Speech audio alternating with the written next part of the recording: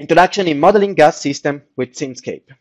This is something that happens in a library called Simscape.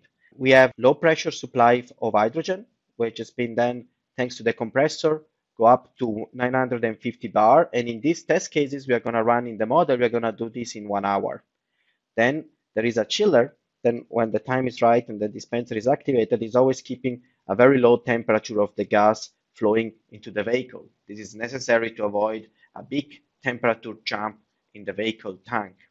The idea here is that after 1 hour, when we reach the right pressure, the vehicle, which is empty, has only 30 bar in the tank, is going to be refueled to 700 bar. We're going to put 6 kilo. This is the requirement we have of hydrogen in our vehicle tank, and this should last less than 5 minutes. Did one shortcut to the model I want to discuss today. And this is the model we're going to look together. It's a hydrogen gas refueling station. We have the low pressure supply like in my architecture. We have a compressor inside a subsystem. You see this pink line. We're going to discuss about it later on, but this is the flow of hydrogen, which is physically connected between the different components. The heat exchanger before going the high pressure buffer storage. We have the chiller. We have the high pressure valve. We have a small pipe that goes to the dispenser, which is kind of the things attached to the vehicle, delivering the hydrogen gas. And then we have the vehicle tank. And then we do some calculation, such as integrating from the initial mass. We integrate the vehicle tank so that we can have the total kilos. And just to take a look at example on the compressor, let's go in it. We can see that we have two possibilities. These are called variant subsystem. I have an ideal compressor and a real compressor. And if I look in my ideal compressor, this is simply mass flow. Simply a mass flow. I can give any mass flow and it's going to keep this mass flow from port A to port B. And so there is real hydrogen flowing in. The same can be seen in the heat exchanger, where we actually have modeled a pipe which is exchanging heat with the rest of the environment. And this is the real cool things about Simscape, how you get, so to speak, more color. And each color is associated with a new physical domain. And so you have the heat flow taking heat out of the pipe and putting it into the ambient temperature. In this case, we are using an ideal heat exchanger. We're just giving power to take away heat from the pipe. And we can then size and dimension the necessary heat exchange that we need to make this storage work, this refueling station work. So I ran the simulation now for 40,000 seconds. You can see down below that now what happens is that I defined each component brings its own equation to the entire system. There is a compilation part in which the entire state space basically is calculated based on all the components attached to the physical network. And this is then inserted in our powerful solver and simulation engine, and then it's simulated. And then we are going to see that this model is actually exceptionally fast. Of course, it's not very complex. And to repeat what we achieve, we want to do is we want to bring the first hour to fill up the compressor and then start the vehicle tanking process. So we can see here that it starts the simulation down below, because from 0 is already after 1 hour. And then there is a bit of more slowness when we are charging the tank. There is a lot of physical things happening there during the tanking process. The simulation slows down a bit and then it stops and we get the result back. Such a simulation like I did right now can be quickly put together using ideal components such as ideal compressor. This is not physics at all. It's just we control the mass flow going into the system. We control the heat taken out of the system. And so it can be used to start sizing up our system, seeing if everything is all right without really going into the details of our physical domain. It can already be coupled with part of the software to see if our logic and whatever we achieve and we want to do, such as opening up the valve of it flows into the chiller, then after 2 seconds, opening up the dispenser to start the tank charging refueling process. And then once the vehicle pressure is more than 700 bar, we can close it off. So you can really start combining software logic and a very high level physical model, but nevertheless, with time, you can increase the complexity of your model.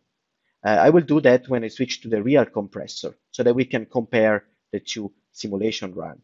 If I open up the data inspector, we can look at key performance. We wanted to see if the vehicle tank flow, we see that after 3,700, we go up to around 20 grams per second, which compares to more or less 1.5 kilogram per minute, which is what expected on today's hydrogen fueling station.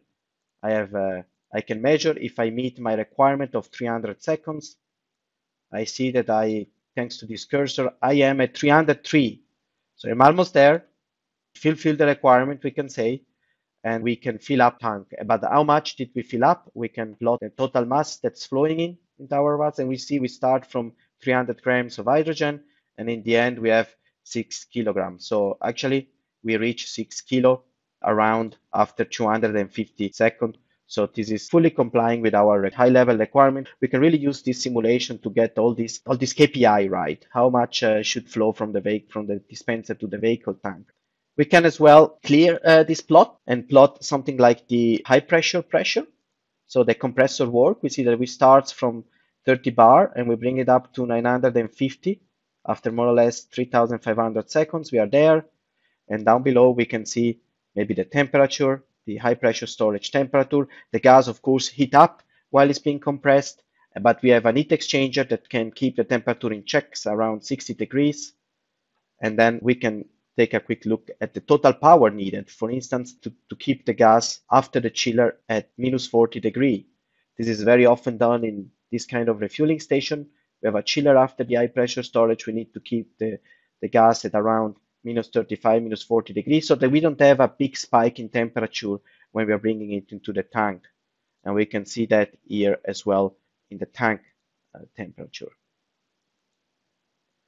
There is a big spike, it comes to around 60 degrees, but this is not dangerous. This is full acceptable, so I did my tanking process in a safe way. Let me just quickly do one last simulation to showcase the difference with a real compressor. We can go inside the compressor to take a look at this new block.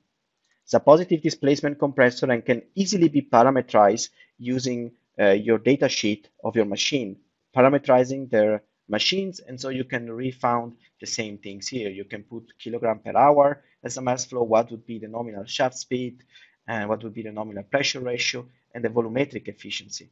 And these things can always be checked.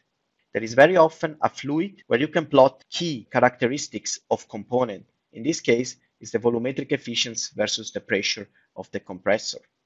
So let's simulate with this block, quickly compare it. As we can see here already, this is one of the many blocks that combines two domains together. We have the pink one for the gas, and then we have the green one for the mechanical part. And so there are a lot of these multi-domain blocks within Simscape that allows you to build up truly this multi-domain simulation. I cancel all the subplots. Let's put just one. And the nice things about the data inspector is that I can always see my past simulation. So I have the mass flow of the compressor. In this case, the ideal one, we can see is just like I give a constant. And then we can take the real compressor mass flow. Let's put it in green. And we can see how this respect truly reacts to the different pressure differential that you have from port A and port B. This works around the nominal mass flow. And so we already have more precision in our system. But we see we can use the mass flow to size it up, and then we can put a real component to see how it all fits together in a more dynamic way. We try to put together for you the relevant Simscape domain for hydrogen system modeling. They go from thermal exchange, like we saw the temperature, to mechanical, like we saw with the compressor, electrical, this for the fuel cell is going to be very important, thermal liquid for the electrolyzer with the water coming into the system, gas, two-phase fluid, and moist air. These all come off the shelf as a shipping library.